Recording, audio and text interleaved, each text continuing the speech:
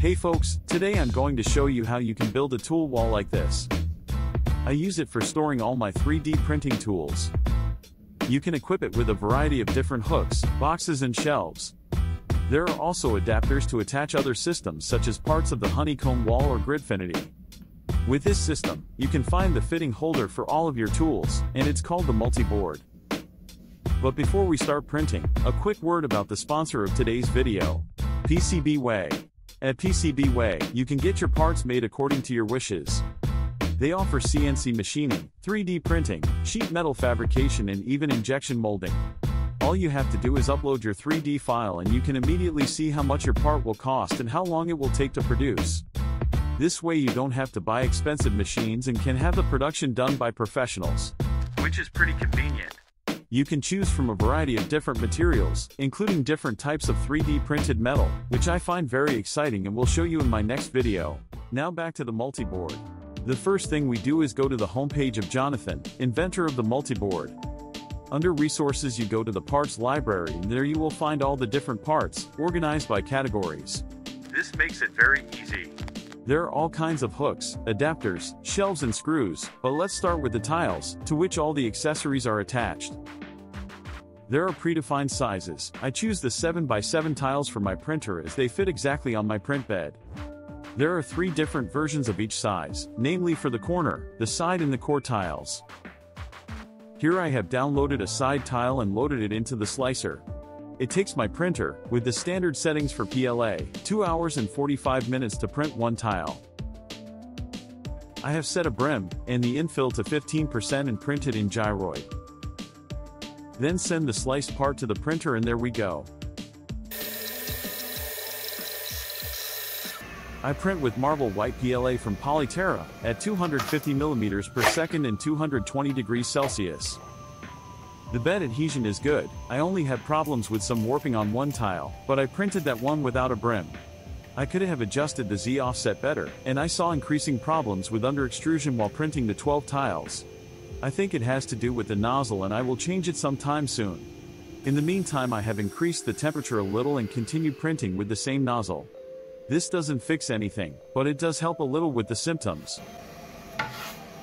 Next I print these snaps that hold the plates together. And you need a lot of them. These are the parts I start with. In addition to the connector and support pieces, I've already printed some hooks, screws and spacers. But to start with you will need several of these double snaps. You can also see some under extrusion on these pieces, except for the top 2 ones. This is because I printed these 2 lying down instead of in an upright position. Well, that's obviously better. You see, I rotated these double snaps in the slicer because I thought it made more sense that way. It does not. I should have just left them in the original position. In addition to better print quality, they are also more robust in this orientation than the ones printed upright. We don't need these parts for the time being. First I have to do some finishing work on the tiles. The brim has made for slightly better bed adhesion, but in some areas it's a bit too melted into the part. That must suck, and you have to do it 12 times. Shut up, it wasn't that bad. I also had very slight stringing. But it didn't stand a chance against the mini torch. This is taking way too long. That's better.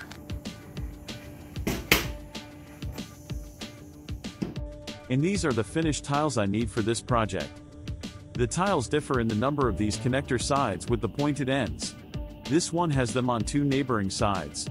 These are the core tiles and I need 5 of them.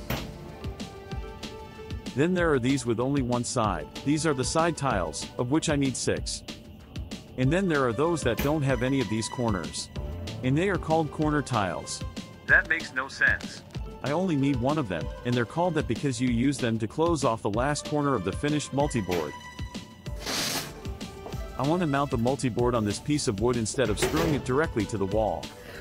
So I drawn it on and then sawed it out with a handsaw. To make it fit better in terms of shape, I cut the corners at a 45-degree angle and then filed all the sides. Because it was a scrap piece, it has a couple of drill holes that I have to seal with this special wax things. You can melt it with a lighter and then rub it into the drill holes. With such smaller holes, you can also just drip the liquid wax into them. It hardens very quickly and then you can level it with a scraper. And finally, I go over the whole board with a sander for a smooth finish. Now it's time to put everything together. After you have arranged the different tiles according to your wishes, the first thing you need are these double snaps with 8mm spacing. As the name suggests, they click into the holes of the tiles and hold them together, no need for much force. To connect 4 plates you need this so-called quad snap connector. If you want to do it right, you would connect 2 panels each from below with the double snaps, and then connect them from above with this one. But since I only realized this when I have already printed all the parts, I use this quad connector from the bottom side instead, which is actually intended to mount the plates without the 8mm spacing I have on all the other parts. The fit is quite tight, and a bit of gentle force with the rubber mallet can help to connect the parts.